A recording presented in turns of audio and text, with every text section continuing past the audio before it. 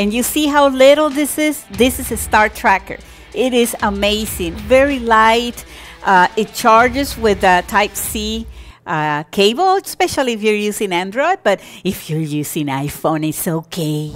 It has for the star tracking for the northern and the southern hemisphere, and you just change here the switch if you want, if you're in the northern hemisphere like myself, or if you're down there in the south like my friends from Argentina, Chile, and I also got from Move Should Move, the phone mount. And this is a great feature that I will be using a lot, as I am going to start using our phones for photography. Why not? A lot of people, that's all they have. But you are going to need a star tracker. That if not, your images, the stars are going to look like all long star trails, elongated. And also, the kit comes with a phone adapter, which I will tell you exactly how this is going to work. And pretty much that's all you need to track the stars. I mean, this cannot be more simple than this. Of course, you're going to need a tripod.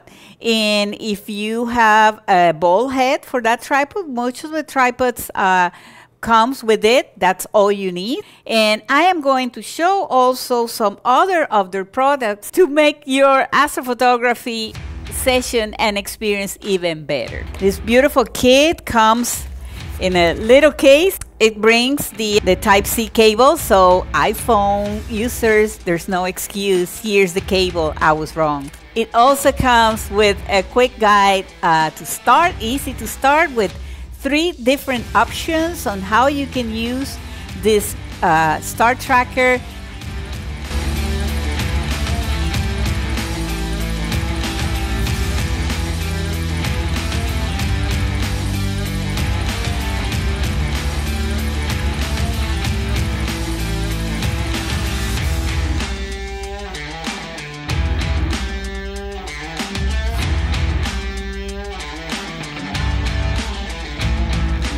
If you have a tripod, a ball head, and you have a phone holder where you can put your cell phone to look for Polaris in order to align the tracker, this is probably all you need. Another option is the tracker, a ball head, and the laser pointer.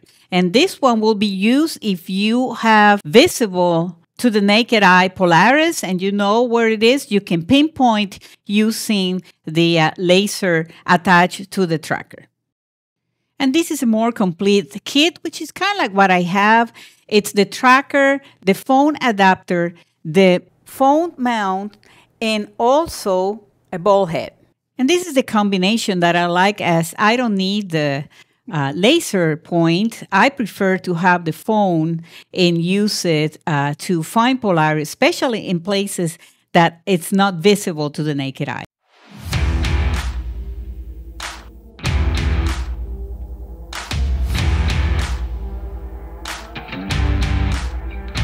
Another combination, it's the tracker, the calibrated pointer, a polar scope, a wedge. I love this wedge. I use it with the smart telescopes, and a headlamp.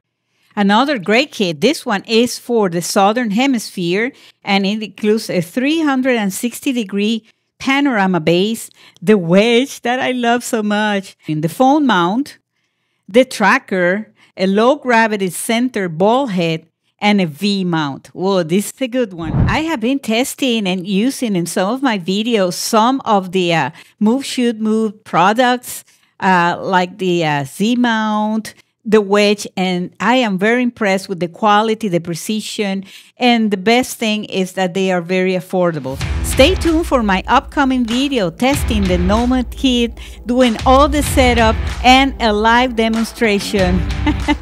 If finally I can capture something and the clouds go away. Thank you for watching.